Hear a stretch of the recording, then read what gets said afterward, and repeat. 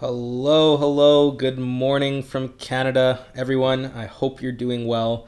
Happy Wednesday to all of you, and I am back on this YouTube channel for another live English lesson. If you are new here, if this is your first time, make sure to hit that subscribe button. I would love to have you as a subscriber.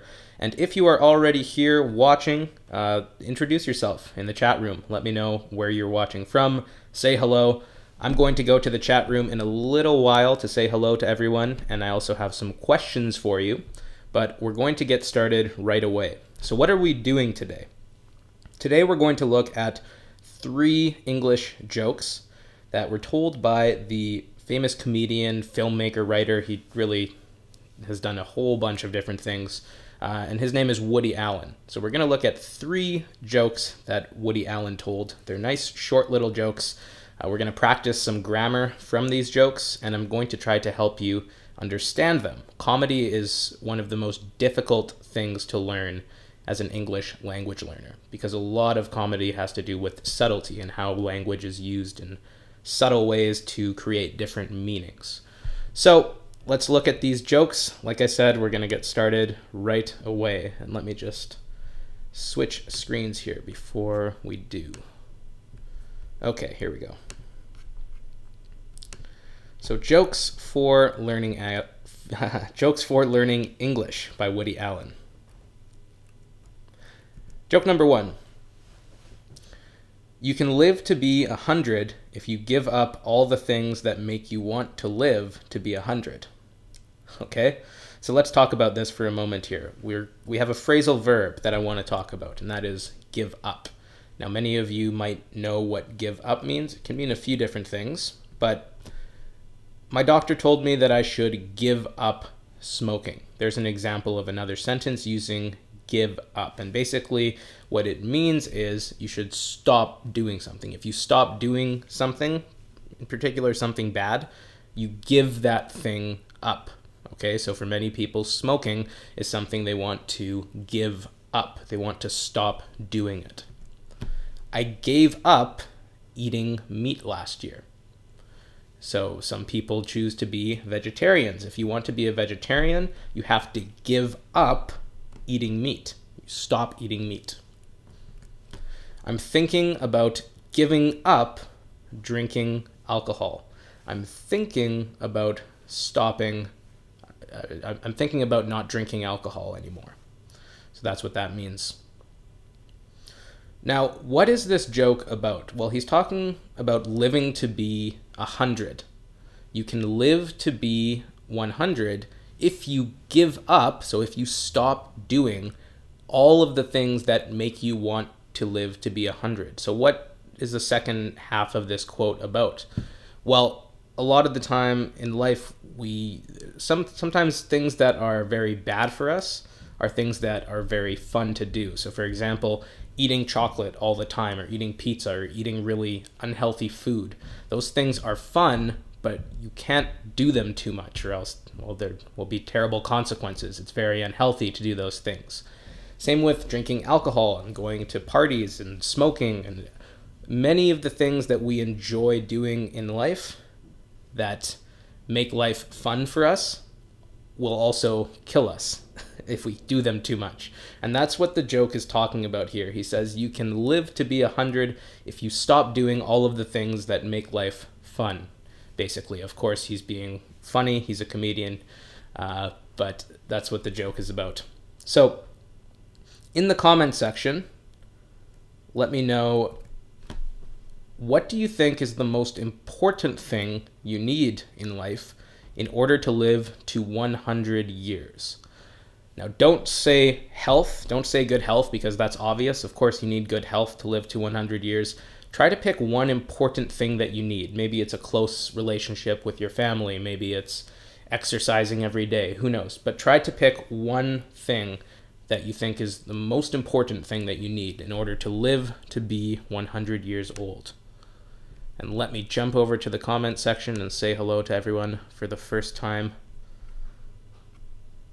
All right, we have quite a few people watching. Ashraful Islam, hello to you. Rosangela Silva, bra. Patricia is here from France. Taylor from Korea. Hello, Taylor. Nice to see you again. Vivian, Nim is watching. RJ is here. Dea, Precious Madel Santos from Lebanon. Nie is watching. Nusaiba, Ashraful Islam. Fantastic to see you from Bangladesh. Very cool. Okay.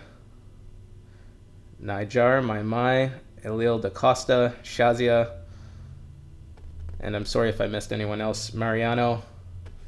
Live 100, like a song of Queen who wants to live forever.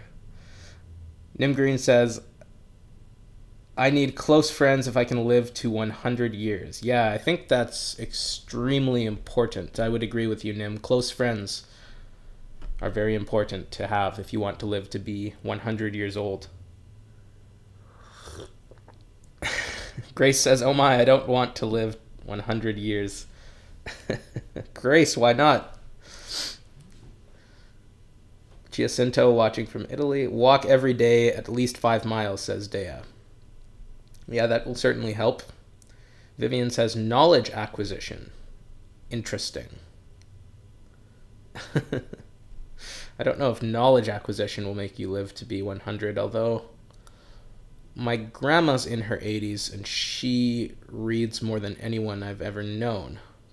But I think it also upsets her too sometimes that knowledge can be distressing to have knowledge. Nie says, keep in touch with my friends from JEC. Oh, that's very sweet. Nie. JEC, by the way, is Jacob's English Club. The link to join is below. And members of JEC will receive a bonus quiz for this lesson after the lesson is complete. I'll talk about that a little later. Taylor says, I think eating Greek yogurt every day is the most important to live long. Interesting. Patricia says, love. Hannah says, thinking positive. It's an important thing in life. All very important things, I think. Let's keep going. So that was joke number 1. And I hope you guys understand the humor. If you're watching this lesson, if you don't understand the humor involved, just say in the comment section, I don't understand why this is funny, and I will try to explain it to you. Again, humor is one of the most difficult things to understand if English is not your first language. Same when I was in Korea and when I was studying Korean, humor was very difficult for me to understand. Okay, so let me know if you're confused and I will try to explain everything to you again. Let's keep going. Okay, joke number 2. Sex without love is a meaningless experience. But as far as meaningless experiences go, it's pretty damn good. Okay, so what is he talking about here? I wanted to focus on one grammar point actually from this, but let's talk about the quote as a whole, the joke as a whole before that. So he's saying sex without love is a meaningless experience. Now, what do we think of meaningless experiences? They're meaningless for one, and we often think that we don't value them really at all. They're not really considered good things to have. All of us want to have meaning in our lives. So meaningless experiences we don't really think of as a good thing. But of course he's saying as far as meaningless experiences go, it's pretty damn good. So he's contrasting the two things here. This is why this is funny. We don't really think of meaningless experiences as something that as things that are good, but here he's saying, yeah, but it's meaningless, but it's pretty damn good too. So that's the joke here. Now let's look at this as far as meaningless experiences go. This is a very common form that you will see in spoken English, more so than in writing. As far as something goes means regarding that thing. And again, it's hard to describe this. I was trying to type it out last night and explain it. You always need a context for it. So for example, it's supposed to rain this weekend. So as far as camping goes, I don't think we're going to go. Imagine a couple that has planned to go camping, but the weather is not looking so great, and they decide that they aren't going to go camping anymore. As far as camping goes, just means regarding camping. Okay, you could replace as far as blah, blah, blah goes with regarding this one thing. It looks really fancy, it looks difficult, but it's not. It just means speaking about that one thing or regarding that one thing, and then you continue the sentence. Here's another example. He found out that she was cheating on him. As far as their relationship goes, I think it's over. As far as blah, blah, blah goes, I think this or this happens. So again, it just means regarding that thing. Here's an example that I want you to complete in the comment section. Actually, well, one more example for you. As far as the car goes, you can have it. You might hear someone say that. And of course, if they're speaking about this fancy, I think it's a Lamborghini, this fancy Lamborghini in the picture here, then that would be a nice thing to hear someone say if that person was speaking to you. Okay? So I want you to finish the sentence here. I have a paragraph for you. Imagine that your partner is in a band. His band is playing their first show tonight, and he really wants you to attend. You also want to go, but you just got a call from your boss. Something very important has come up, and your boss needs you to go to the office immediately. How would you tell your partner that you won't be able to attend the show?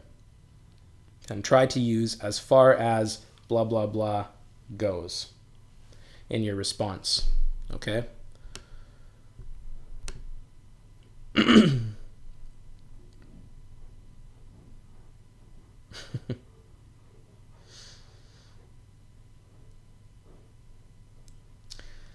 Okay, Vivian says, I don't understand why this is funny. And you're speaking about, I assume you're speaking about the second joke about meaningless sex, so sex without love. He's saying that sex without love is meaningless. It doesn't mean anything. It's not really, if you have sex with someone and you don't love them, it is not important. It's meaningless. And actually, this is going to be different from different cultures. In the West over here, where I'm from, people actually do that quite often. There are all sorts of dating applications these days, and people will sign on to their dating applications. They'll go on a date with someone very casually, and sometimes they'll have sex even on the first date. And you would typically consider that sex without love. They don't love each other, they're just having sex. So that's kind of he's saying sex without love, that kind of sex, that kind of experience is meaningless. But as far as meaningless experiences go, it's pretty good. He's saying physically it feels pretty good. So he's saying it's a bad thing to do. It's not, maybe he's not saying that. He's saying it's meaningless. It's not very important, but it feels pretty good. That's kind of the joke here. He's contrasting the two. I hope that makes sense. Okay. Nitin Jadhav says, hello, this is Padma from India. Glad to catch your live lesson. I think our mindset is very important to live to 100 years. If you are old and weak, yes, I think so too.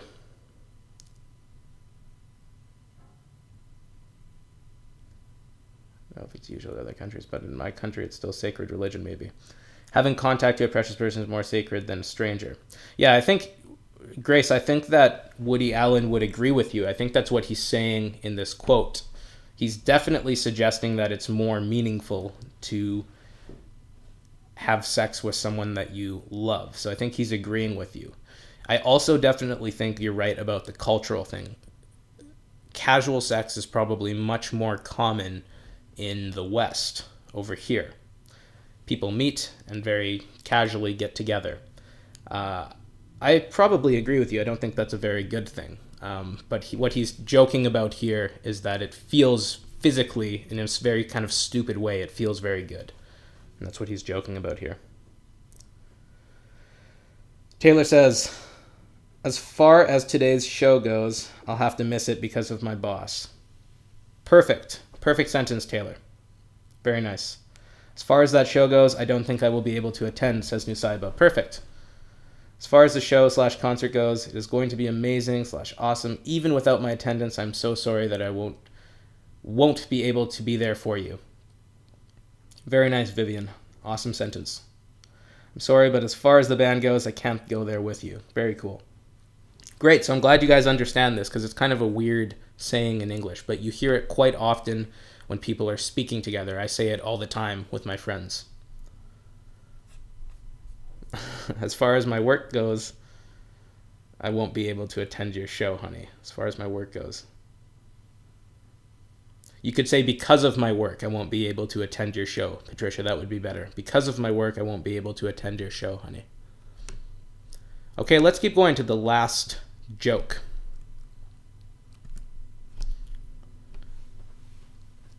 Quote number 3. If you want to make God laugh, tell him about your plans.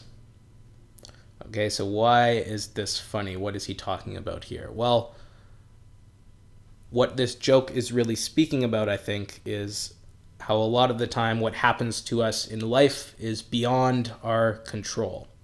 So things happen in life. We make a bunch of different plans, and sometimes something can happen like that, and our plans completely change. Something happens to us beyond our control. Some would say that's God's plan.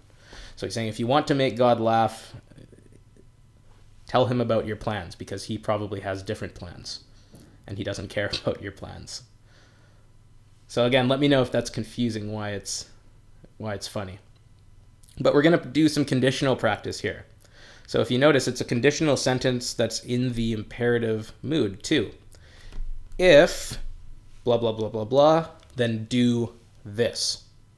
So let's look at some examples. And at the end of this lesson, I have some pictures that I want you to caption for me. Okay, if you want to play video games, finish your homework. Imagine a dad with his son over here, like in this picture.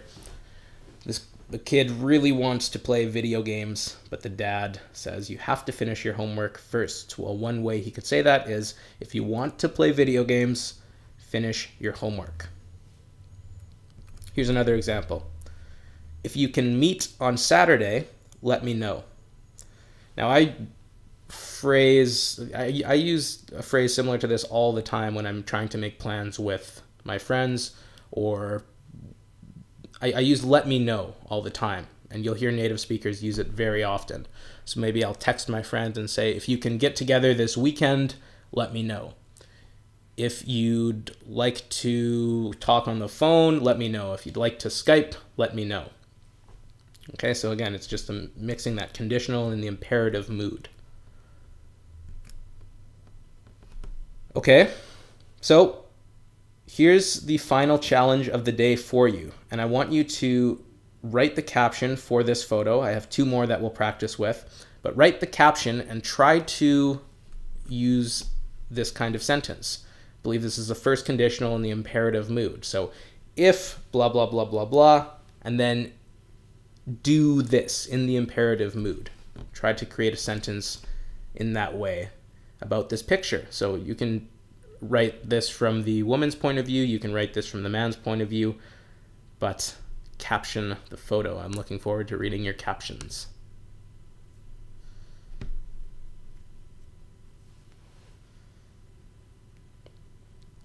Shazia says, as far as the shows goes, would be as far as the show goes. Hopefully you are doing your best performance. You could say, as far as the show goes, I wish you all the best. My best wishes are with you. Because God had plans for us. Exactly, Kian. I've heard of this one a couple of times. Oh, very cool. Yeah, he's very famous. It was quite difficult, actually, to... especially early in his career, too. He started as a comedy writer, Woody Allen, and he wrote many short jokes like this that are kind of one-liners, we would say in English. And it was difficult to only choose 3. Okay, here we go. Precious Medel Santos says, if you leave me, I'll go crazy. Grace says, if you want to ride with me, bring your own helmet. If you don't want me to sit on your bike, let me know. I assume the girl saying, or maybe the guy saying that, I don't know. Nitin, we humans think we are great, but God has always some surprise for you, so never be rigid and take life as it comes. Yes. If you want freedom, do not have a relationship. Bonus points for making me laugh with that one, brah. Ghazi says, if you want to go with me, you have to forget your family. Ooh. Powerful. Mariano says, if you let me go with you, I will show you the paradise. You could get rid of the paradise there and just say paradise. I will show you paradise. Nusaiba, if you want me to ride with you, promise me you won't drive fast. Nice. If you're going to fly away, let me have this motorcycle, says Taylor. Nice, I like it. Nim says, if you want to come with me, change your dress first. You guys are all comedians today. Perhaps it's the spirit of this video and of Woody Allen. These are some funny sentences. If you buy a car, then I'll go with you. If you want to elope with me, let's go on the motorcycle and go to the place where we can live happily ever after. Very nice. All right, let's go on to the next one. And it seems like you guys understand this grammar very well, the first conditional and the imperative mood.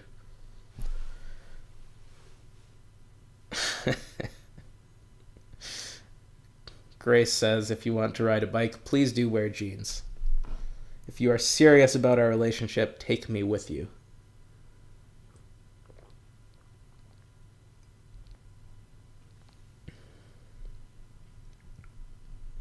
And I'm glad you're enjoying the lesson, Mariano.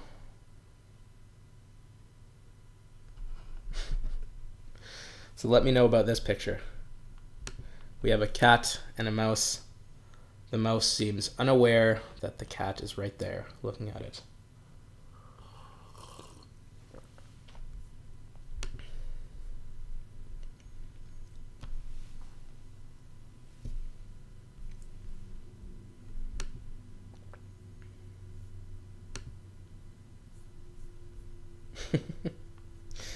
Mariana says, I catch you.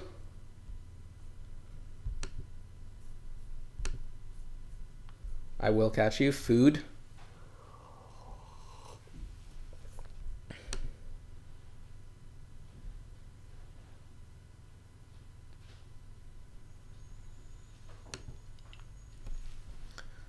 If you want to kill me, catch me at first.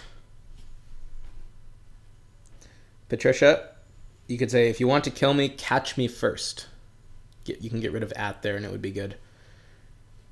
If you run, you can escape. Close, brah, but put it in the imperative mood. If you want to escape, run. You could say that's kind of a weird sentence, though. Playing hide and seek. Good. You guys remember, though, put this in the first conditional with the imperative mood. If you want, if blah, blah, blah, blah, blah, then do this thing.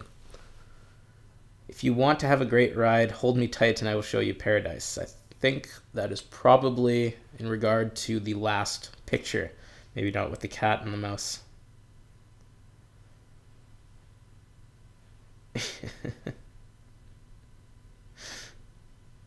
Okay, let's move on to the last one here. And again, try to write this in the first conditional. So let's see, there's a lot that you could say about this one. They're at a coffee shop together. You could write this from the woman's perspective, from the man's perspective, or from the dog's perspective. Okay, so here's an example. If you were writing from the dog's perspective, you could say, so imagine I'm the dog right now. You could say, if you want me to be happy, take me for a walk.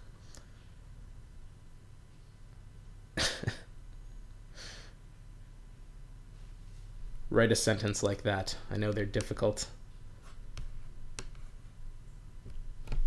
Vivian says, If you think I didn't see you hiding in the other side trying to catch me, then you are making a fool out of yourself and bite me. Interesting. Taylor says, if you keep looking at me like that, I won't take a selfie with you. Maybe that's all the cat wants, is a selfie with the mouse. If you want to eat, you'll have to hunt. You guys know your conditionals well. You're using all sorts of different forms here, so that's fantastic. Ghazi says, if you look at the dog's reaction, it's really boring. I think you'd want to say bored, Grace. The dog looks bored. And yeah, I think that, what is that, a pug? I think pugs look bored all the time. Ghazi says, I would die. Ghazi, you just want to say, I would die if I got out alone. I think I know what you're trying to say in regard to the cat. Or you're writing from the mouse's perspective, and I think you're trying to say, I would die if I went out alone. Because if the mouse goes out, the cat will catch it. If you want to have a great time, come and join us. Come and join us. You don't need with. Good. Cristiano. Hey guys, if you don't mind, I want my bone. Nice. If you sleep now, I will drink your coffee, I think you're trying to say.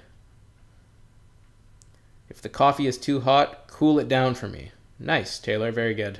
Very creative. Precious Medell. If you want to have a good company, let's have some coffee. If you want good company, if you want to have good company is okay too, let's have some coffee together. If you think you are smart, you are not smarter than me. You could say, Shazia. All right. Well, I'm actually quite impressed by how well you guys know your conditionals, because you're mixing all different types in there, which is fantastic.